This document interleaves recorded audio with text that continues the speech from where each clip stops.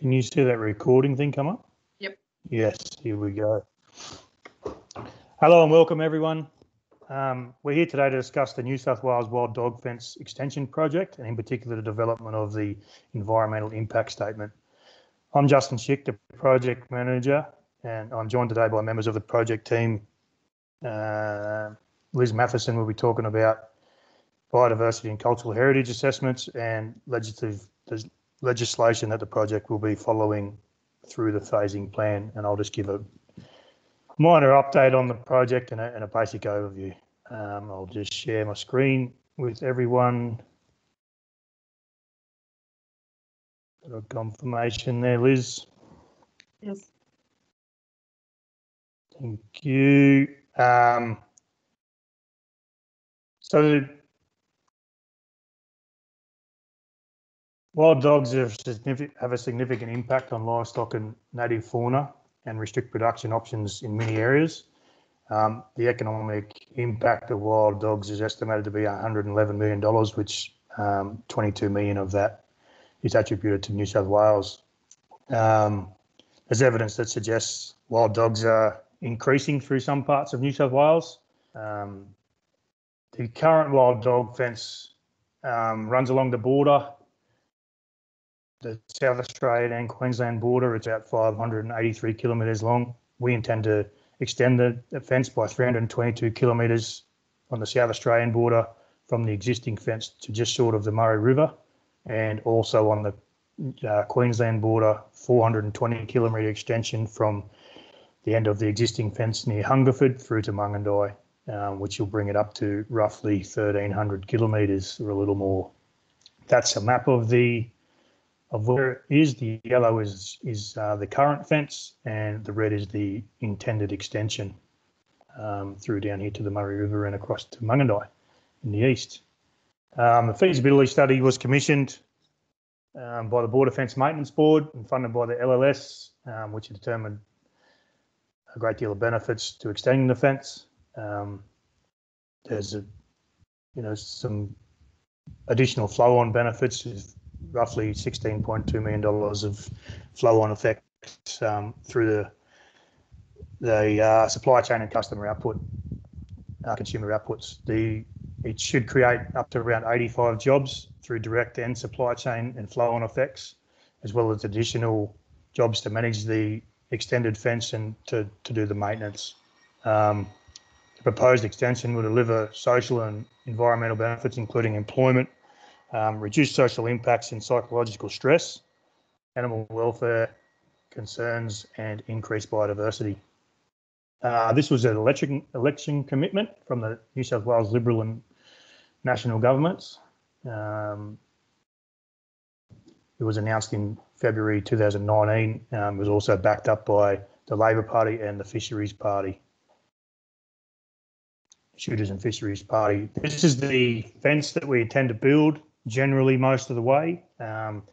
It'll be 300 mil deep into the ground, 600 mil above ground with 50 by 50 chain mesh, plastic coated fencing.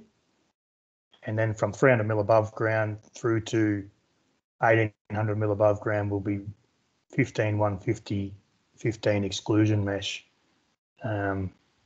which will be held up by these maxi posts or the large star picket posts every 5 metres. In some places, through the flood areas, there'll be different type of fence which just lays on the ground, as you can see here in the photo, with this what we call a sawtooth effect with floats. It'll float up from roughly 300 mil above ground, so to let water and debris flow through underneath, and then once the water is resided, it'll sit back down flat on the ground, and the floats will then become weights and weigh the fence down to stop anything going underneath. The progress to date, construction for the first pilot site near Hungerford has commenced. There's 15 kilometres of pilot site up there, which is about 12.5 kilometres complete. The pilot site's just a trial, so it'll help us with our overall planning and just making sure everything is correct and iron out any issues or dramas that we have with any of our anything really to do with the construction. Aboriginal cultural heritage and biodiversity assessments are currently taking place on the Queensland South Australian borders. Liz will follow up a little more on that. And obviously a lot of community updates around just keep everyone up to date with what's happening with the project. There is a construction tender coming out, hopefully will be released in the coming weeks. Just working on that now to get it sorted out for the next lot or the main lot of construction.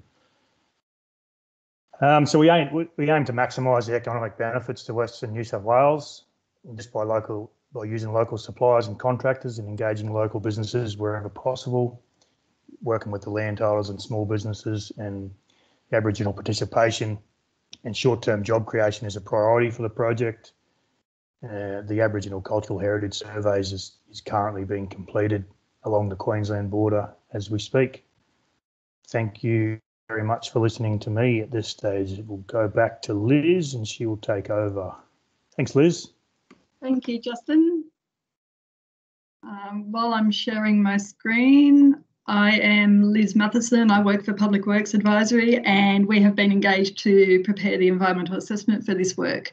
So essentially the environmental assessment has been split into the two separate components, being South Australia and Queensland, and we will be following the relevant state legislation and seeking the appropriate approvals under each state depending on the location of the fence alignment.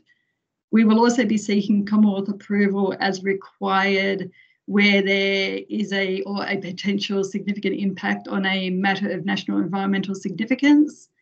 So as I said, the environmental assessment is in progress, and we have engaged consultants to undertake the detailed biodiversity and heritage assessments for the environmental impact assessment.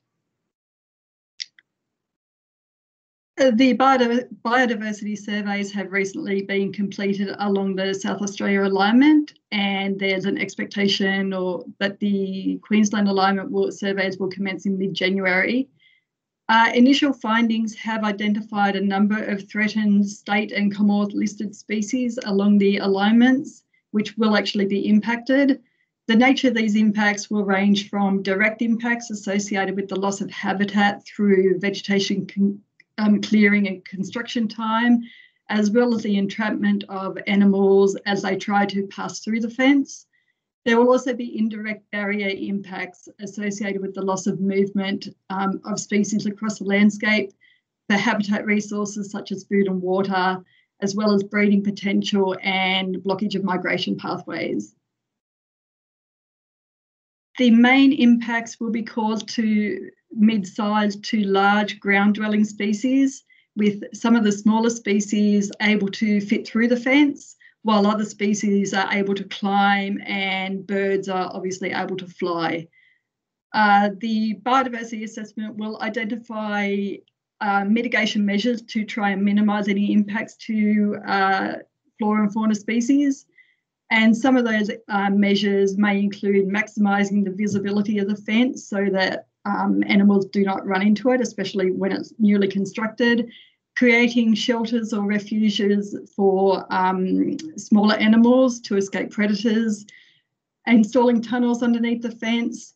The most important thing will be the monitoring of the effectiveness of these mitigation measures. So, and the implementation of new measures if we find that these ones aren't actually working.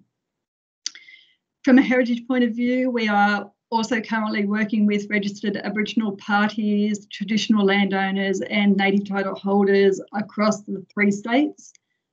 We have recently completed the initial survey of the South Australia alignment, where we have identified a number of high Aboriginal sensitivity locations for which further testing will be required. And that testing will be carried out in conjunction with the Aboriginal representatives as well as the relevant legislation.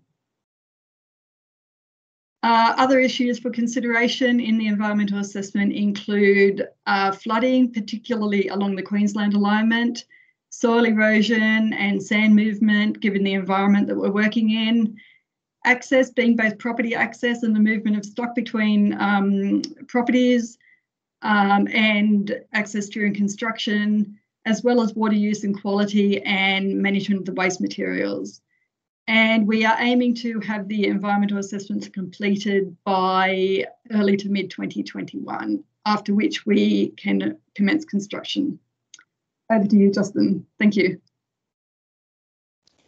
Thanks very much, Liz. Do appreciate it. So we'd love to hear your thoughts and comments on the development of the environmental impact statement and the project overall. So please remember the 18th of December deadline for that. And that's about it from us. And thank you very much for listening.